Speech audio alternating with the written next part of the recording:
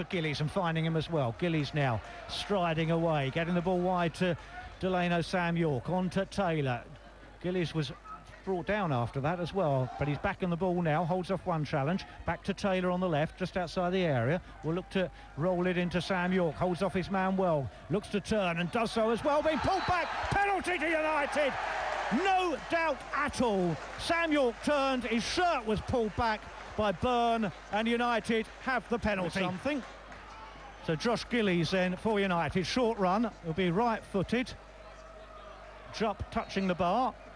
Gillies then against Jupp, and Jupp gets a hand on it, but Gillies scores.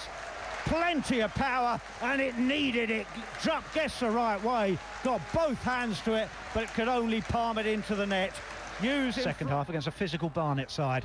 Barnet on the right-hand side with Marsh Brown, cross-whipped in, and Miller did just enough to smuggle it clear from a couple of defenders, but it's run loose, and still it's not clear. Marsh Brown in the area, half cleared by United, shot whipped in, kicked away by Miller once more. Weston again, wide to that far side, Diamond scores!